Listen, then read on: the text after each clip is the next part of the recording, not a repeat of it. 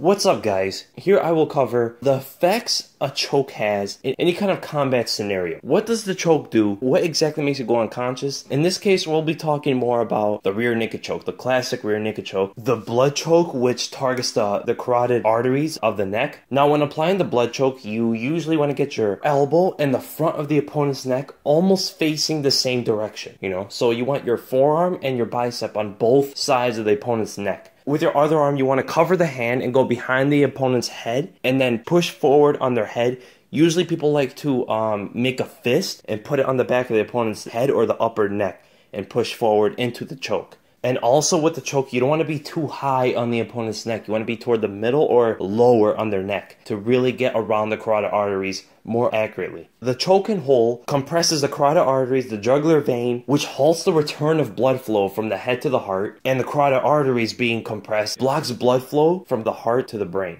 And when there's no blood flow getting to the brain starts to shut down and you lose consciousness. And this choke rarely or usually does not cause any damage or does not affect the airway of the neck. Now, the arteries are blocked, the carotid arteries and the jugular vein are compressed. Now, what percentage of the carotid arteries has to be compressed to actually lose consciousness? This varies between different people. There's many different studies and many different experiments showing the different percentages of compression on the carotid arteries for the opponent to actually start to tap out or actually lose consciousness. And roughly, the percentage of compression for someone to actually start to feel to go unconscious or actually do is around 80%, it seems like. When 80% of the carotid arteries are compressed, the person starts to tap or they start to lose consciousness. That's what is shown. Sometimes it's 70%, sometimes it's 84%, and sometimes it's even higher than that. You need more pressure. There was this one study, I believe Bloody Elbow actually covered it, that came out of the departments of cardiac sciences, medicine and physiology and pharmacology at the University of Calgary in Alberta, Canada. That was a mouthful to say, but well, they did a study on 24 healthy police officers. And for some reason, 4 out of the 24 actually were able to last a lot longer than all the other people. And they actually stayed in the choke for over 23 seconds. Now, I don't know how they applied the choke on these 4 because it does say that 70% of the right arterial blood supply to the brain was stopped and 40% of the left was stopped.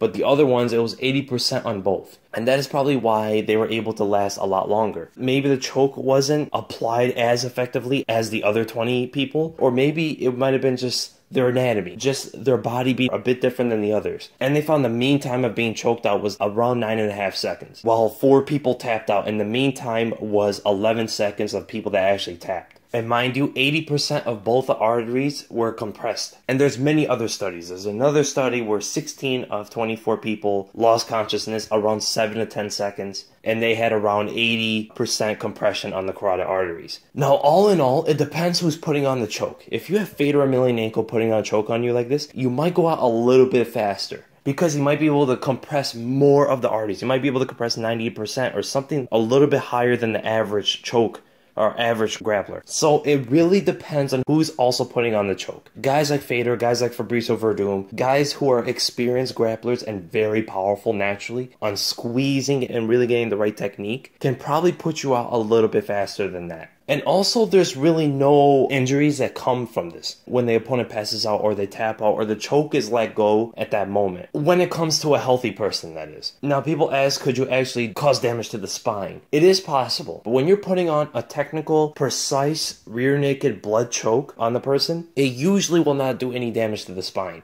Unless you turn it into a neck crank, which is not going to be a rear naked choke anymore. But if it's a rear naked choke and nothing else, it almost will never cause real damage to the spine. Because again, the objective of the rear naked choke, of the blood choke, is to compress the carotid arteries, not to cause pain or to crank the neck or something. That's not a rear naked choke. Now, people ask, how long does it take for someone to survive a rear naked choke? How long does the brain stay function or able to survive lack of blood flow? This usually varies between 2 to 5 minutes, anywhere from there. But for people who have depleted their blood oxygen levels due to drug use or other things like that, this can actually be a lot shorter. The brain will probably not survive that long. That range will probably be a lot lower. But all in all, this all depends on the body. There's a lot of different body types out there. So this choke will affect different people in different ways. The age of the person, the size of the person can matter, because they did find that people with bigger necks